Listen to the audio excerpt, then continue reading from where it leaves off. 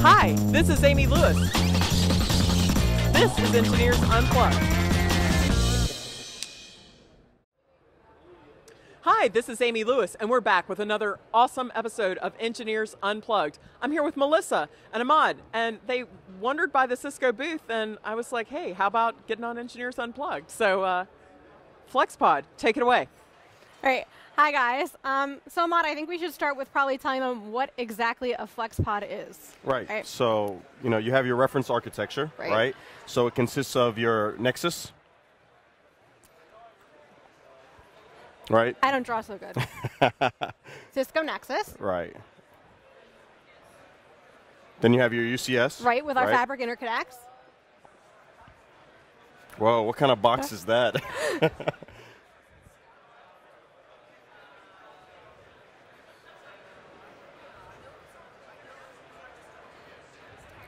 And of course, because I'm kind of partial, I would say I'm VMware. I'm a little bit partial too, but no, we forgot one important component first. Exactly, we forgot the most important thing, the NetApp FAS storage. I was getting to that. Yeah, okay, Emad, whatever you say. Well, you have to have something to run on your blades, right? Exactly. So we were already at the blade level, and then we work our way down. So now we can go back to the blade level. All right. So what? VMware, Hyper-V, OpenStack, Red Hat, pretty much whatever you want to run on your FlexPod, we have a validated design for it. And what that validated design is going to show you how to do is, from end to end, how to deploy your FlexPod. If you want to do that yourself, if you want to just say, I'm going to buy a FlexPod and deploy it myself, go for it. You might want to have a FlexPod partner like Emad come in and deploy it for you. Well, right, it's Emad? also app-specific too, right? So it's not just at the hypervisor level. You can have things like Exchange or SAP or things like that you can deploy as well. So, Melissa, tell me, if coming into this new, right, being a new partner, if the only thing I know, let's say, is the Nexus, the UCS, FIs, and maybe I've never touched NetApp, right? Exactly. From an admin perspective, what do I need to know to get started? Well, let's start on kind of understanding how everything works together. So everybody knows with Cisco Nexus, I can pretty much do any protocol on any port I want to.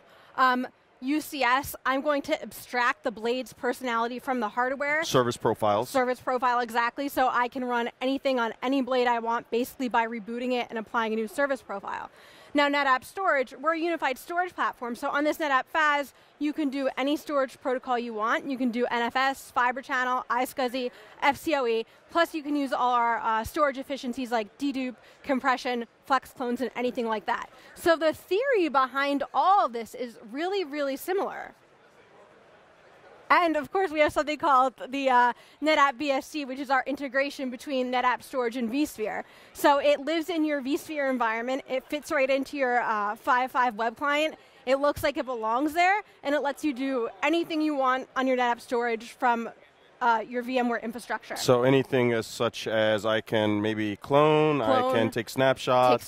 Deploy new data stores. Yep. So you can just have your storage admins carve you up a hunk of storage, and as a VMware admin, you can just do whatever you need to. And it's also permission-based, Permission-based, so yes. Let's say I'm the storage guy and I'm worried about my VMware admin going rogue, right? I can basically smack his hand, lock him down, and make sure that this is only what you want to. Exactly. So, okay.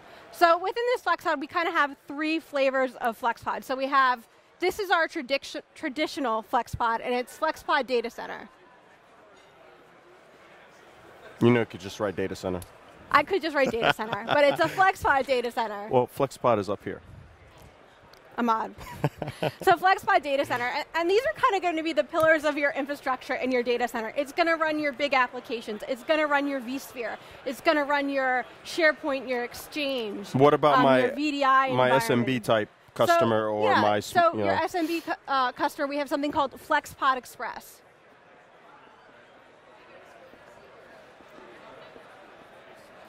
So for the SMB space, you might use a smaller FlexPod data center with not as many blade chassis, not as much storage, or you might use a FlexPod Express, which will use the Cisco C-Series blade servers and a FAS 2500. So this is really good for your SMBs, your small sites, stuff like that. So you can have your FlexPod data center in your main data center. Then you can have your FlexPod Express in your satellite sites, and you can manage everything the same way with your NetApp storage tools, with your UCS director, with your UCS director, I already said that. So use the same management tools between everything. And then we have one more called FlexPod Select.